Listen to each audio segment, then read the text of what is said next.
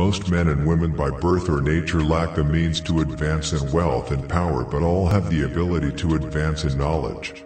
Learn silence with the quiet serenity of a meditative mind. Listen, absorb, transcribe, and transform.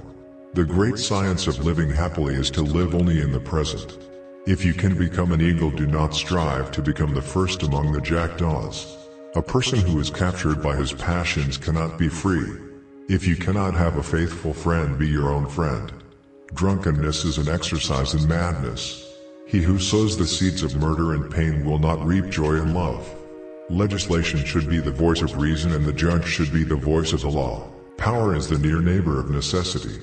As soon as you awaken, order laid the actions to be done the coming day.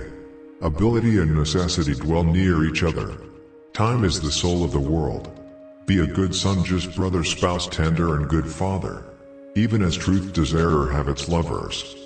Above the cloud with its shadow is the star with its light. Above all things reverence themselves. A fool is known by his speech, and a wise man by silence.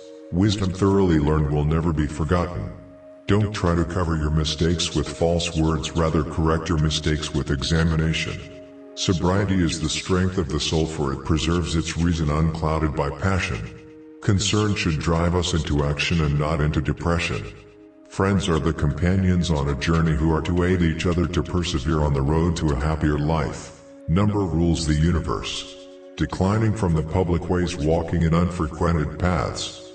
Friends share all things. As soon as laws are necessary for men, they are no longer fit for freedom. Choose always the way that seems the best. However rough it may be, custom will soon render it easy and agreeable. Anger begins in folly and ends in repentance. A blow from your friend is better than a kiss from your enemy. Practice justice in word and deed, and do not get in the habit of acting thoughtlessly about anything. Never trust a friend who speaks badly of his comrades. You should make great things, not promising great things. It is difficult to walk at one and the same time many paths of life. Anger, we should refrain both from speech and action.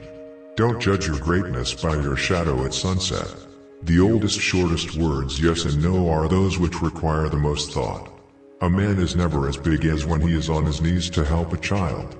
Let no one persuade you by word or deed to do or say whatever is not best for you. Silence is better than unmeaning words. Do not chase after happiness, it is always in you. Whatever they think of you, do what you think is fair. Be equally indifferent to blame and praise. Do not look back when leaving. Choose rather to be strong of soul than strong of body. Above all things, respect yourself. Reason is immortal, all else mortal. Salt is born of the purest parents, the sun and the sea. Be silent, or let thy words be worth more than silence. No one is free who has not obtained the empire of himself. Educate the children, and it won't be necessary to punish the men.